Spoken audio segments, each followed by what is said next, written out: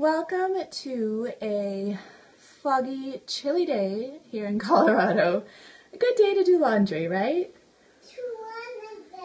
I'm going to turn this around. Hi everybody, my name is Tanya Neely. I am a wellness advocate for doTERRA essential oils. I'm a mom of two and I'm a yogi and I blog as well, and I just try to live a really holistic life as much as possible. So I had started using a DIY detergent back when I was cloth diapering my girls, and I was always using like a powder variety, and it was borax, super washing soda, and OxiClean, and it worked really well. But the more I read about borax, the more I'm thinking, I kind of want to get away from that. So I'm trying out a new detergent, like liquid detergent style that doesn't contain any borax, and I found this recipe at Whole Fit, Holfit, and if you have not checked out Ange Peters' blog, you want to, because she's got tons and tons of good ideas. So I can't take credit for it, but I'm going to share it out and share how it works. So I tend to use a nice little IKEA jar. I keep this in my laundry room, and her recipe was a cup of Castile soap to a cup of baking soda, 7 liters of water, which is around 29-ish cups. Excuse me, Mom, can you help me get this in button? Yes, I can help you. Yes, mom of two. Can you say hello? Hello. This is my little bird. My girls have decided they are going to a ball, and so they need to get changed. So there you are, darling. Okay, anyway, so that was a cup of Castile soap, a cup of baking soda, about, I want to say 2 to 4 tablespoons of coarse salt, okay, 7 liters of water, and then up to 20 drops of essential oils. So I don't tend to make that much at a time, and since this is the first time that I'm using it, I wanted to tone it down a little bit.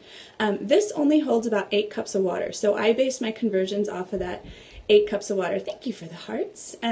So I did about 1/4 a cup of Castile soap, 1/4 a cup of baking soda, and a tablespoon of salt. Okay, and then I used my On Guard. On Guard is a fantastic antibacterial, antimicrobial, antifungal, super amazing cleaner essential oil. And so I put about 10 drops of that in here. Now my Castile soap was Dr. Bronner's, and it was a tea tree oil soap, so it also already kind of has that like Melaleuca tea tree in there because of the Castile soap. You can use an unscented soap, Castile soap, as well if you like. Okay, thanks for joining everyone. Feel free to share if you are so inclined.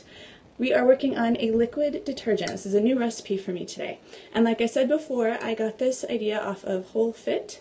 It's Holfit, Ange Peters' website. Really great idea. So not taking credit for it, but just spreading the love. This will separate, okay? So when you mix it all together, you want to use warm water, and then you just whisk it all together. And then I just left it overnight. I came in this morning, and it was about this much clear water, and this much like white on the top. So I just shake it all up when I'm ready to go. And then I'm going to use about 1/3 to, well, I should say 1/4 to 1/2 of a cup of it when I'm ready to wash. So it kind of just depends on your load, if you're doing a small load versus a big load, right? This is safe for high energy efficient, HE washers, so feel free to use it in that as well, okay? Shake it up because it looks kind of funny. Looks like one of those shots that's like the brain freeze one where it like curdles at the top. Anyway, so I'm going to try this out today on some things that are not quite as important to me, just in case, because this isn't my first go around with it. But I like that I can leave the borax behind. Just like I said, some things I've read about it have made me think maybe it's not the best choice, and there are other alternatives. What to use to measure in the washer? So I've got some stainless steel measuring cups, and I just keep these, I keep one in the washer with me. Well, I shouldn't say one. I probably keep like the 1/4, the 1/3, and the 1/2, just in case. So I can use whatever I need depending on my load size. And that works out pretty well for me. Glass container, great for essential oils, right? And stainless steel, also great for essential oils. And super easy to clean. So that's about it. That's all I have today. I'm going to throw in some sheets. We're transitioning playroom and extra bedroom today since it's like foggy and yucky here in Colorado. So that's all I got for you. Try it out. Let me know what you think. I'd love to know what oils you love to use in your laundry room. And have a great day. See you later. Bye-bye.